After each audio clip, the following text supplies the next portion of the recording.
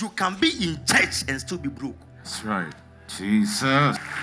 You can still be in church. Listen, you can still be in church and not be supernatural. That's right. You can still be in church and still let the others of the family control you. Where they are seated is one of the side rooms of the house of God, but they are still thinking about uncle. Jesus. So you can be in church. Pastor Daniel tells you, next year by this time, you are going to get married.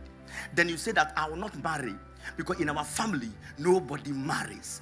So many people are in church, but they are controlled by the walls in the family. Jesus. But as a natural person, any Jonadab in your family, Jesus, that has made a law in the family, Jesus, I came as another Jonadab. Yes, Lord. And I divert, I reverse, I change. Let there be a turnaround. Let there be a supernatural. Anything spoken by this altar, I reverse, I divert it. Let the altar of God be activated.